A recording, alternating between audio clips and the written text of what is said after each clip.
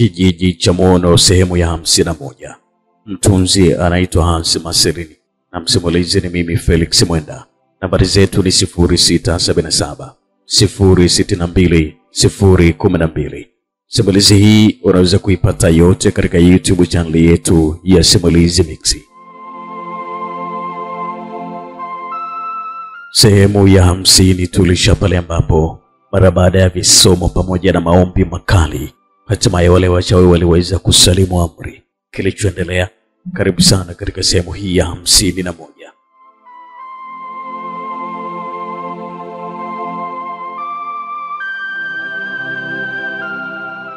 Baadhi ya watu wengine waliokuwa wameondoka kimazingira hawakurudi katika hali yao ya kawaida. Walikuwa madondocha kwa sababu tayari walikuwa wameshakatwa debe zao.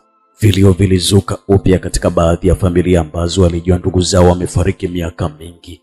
Walikuwa nalia tu. Walikuwa nalia sana ndugu zao. Vilio vilikuwa zaidi kwa familia zile ambazo ndugu zao walirudi lakini hawakuwa tena katika hali ya kawaida. Lakini vilio hivyo havikuweza kabisa kubadilisha ukweli. Waliwapokea kuishi na ndugu zao hao waliobaki kwa madondocha. Hata wale viongozi wa dini waliopotea pia awali wakafanikiwa kurejea wakiwa wazima, huku wakitoa ushuhuda, huku wakiwa wanatoa ushuhuda wa miujiza ya Mwenyezi Mungu kutokea huko kwenye mji wasioujua kabisa. Waliweza kurejea. Jamani, tumshike Mungu kisawasawa. Mwenyezi Mungu anatenda. Sisi ni mashuhuda wa hilo. Katusaidia sana katika mazingira ambayo kupata msaada ni vigumu sana. Tumshike sana Mungu wetu. Viongozi wale wa dini walitumia ushuhuda wa wao kuponyeka kutoka katika imani ya wachawi kama njia ya kuwalinganisha wao na uwepo wa Mungu. Watu wakaanza kuamini na wengine kufuata dini ile walioiamini itawasaidia kukuza imani yao. Walianza kufuata.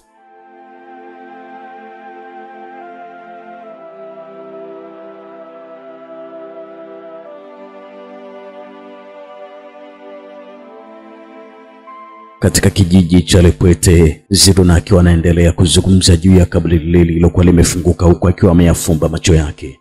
Kwenye akili yake yaliweza kuja matukio yote yaliyokuwa yakiendelea ndani ya lile kaburi.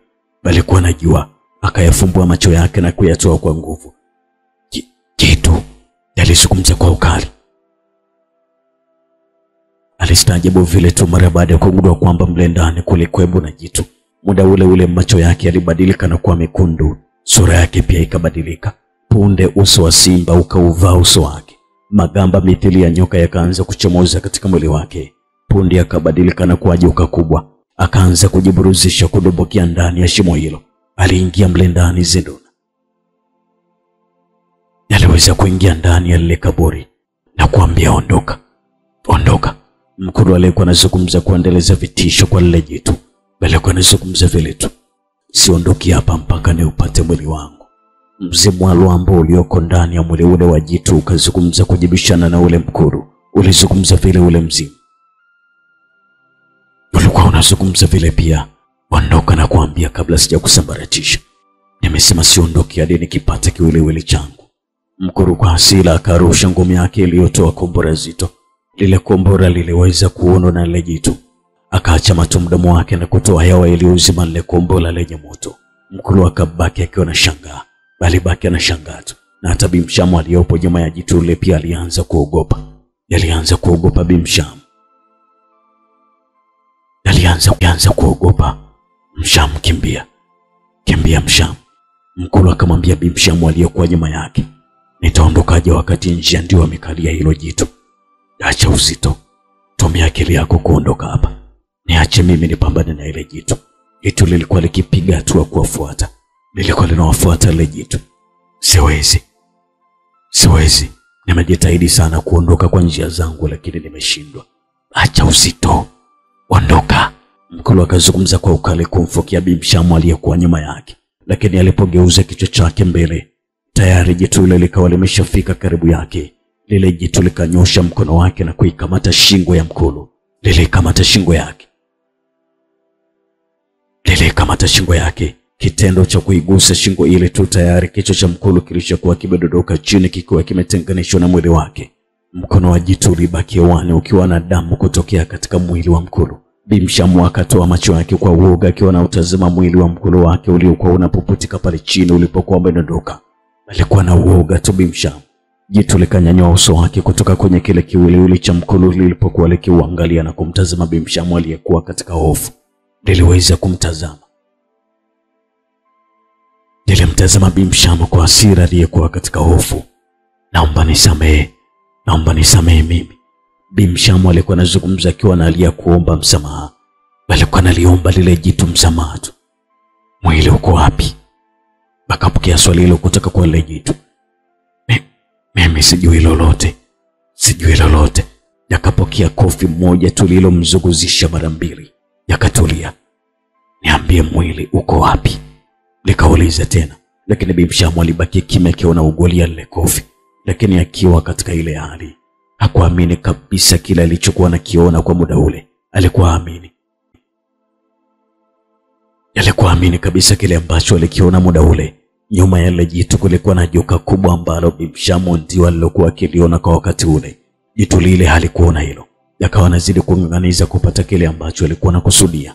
Mara baada ya kuona Bimshamu hatoi ushirikiano wa kile ambacho alikuwa anakiuliza, basi akanyanyua mkono wake kwa ajili ya kumwangamiza Bimshamu kama alipokuwa amefanya kwa mkono. Kabla mkono ule haujamfikia Bimshamu, tayari joka lile kubwa lililokuwa nyuma ya jitu lile lilikuwa limeshauwai. Na dakika chache tu ule mkono ulikuwa umeshadodoka chini mara baada ya kukatwa na ncha ya mkia mkali wa lile joka. Na mkono ule haukudondokea popote zaidi ya kung'ang'ania paja la Bimshamu karibu na ofisi kuu. Na hata pale Bimshamu alipojaribu kuutoa katika mwili wake, haikuwezekana kabisa. Ulishikilia ngangari kabisa ule mkono ulisha kukatwa. Kabla jitu lile halijafanya chochote kutokana na taharuki aliyokuwa ameipata, lile joka likauwahi kumzingira Bimshamu na kumrusha juu. Kurushwa kule juu kulimtulisha nje kabisa lile kaburi.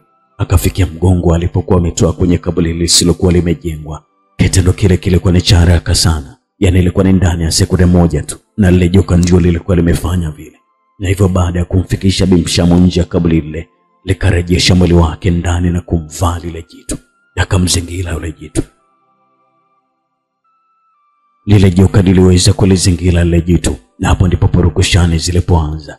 Zilikuwa ni purukushani nzito ndani ya lile kaburi. Kila mmoja alikuwa anakataa mwenzake kumtawala. Vumbi tu lilikuwa likitimka mle ndani ndilo lililokuwa likishuhudiwa na Bimshamu kule nje alipokuwa anaugulia maumivu ya mguu wake ulionasia skeletoni ya mkono wa lile jitu. Na licha kujaribu sana kutoa ule mkono wa lile jitu, lakini wapi, ule mkono ulizidi kung'ang'ania katika paja lake. Akiwa bado yuko pale pale akihangaika kuutoa mkono ule katika lile tundu la shimo la kaburi kwa zamu, lile jitu pamoja na Ziduna walikuwa wakihangaika kutoka, lakini ilishindikana mara baada ya kila mmoja kumvuta mwenzake kumrudisha ndani. Yaani ilikuwa ni Ziduna akikaribia kabisa kuja nje, alikuwa anavutwa ndani, na kuna muda vile vile lile jitu lilikuwa linakaribia kabisa kutoka nje, lakini lilikuwa linavutwa na Ziduna ndani kule vile vile. Lilikuwa linavutwa mle ndani na Ziduna aliyekuwa amebadilika kuwa joka. Na kuna muda Ziduna ilipokuwa zamu yake kuibuka juu, alikuwa anamwamrisha kwa sauti kuu bibi yake kwamba aondoke katika eneo hilo. Bimshamu akaanza kujinua pale chini na kuanza kuondoka huku akiwa anachechemea. Alitembea mithili ya kangaroo kutokana na maumivu ya mguu ule. Akiwa anatembea kuondoka katika eneo lile, ghafla alisikia kelele kutokea nyuma yake. Aligeuka.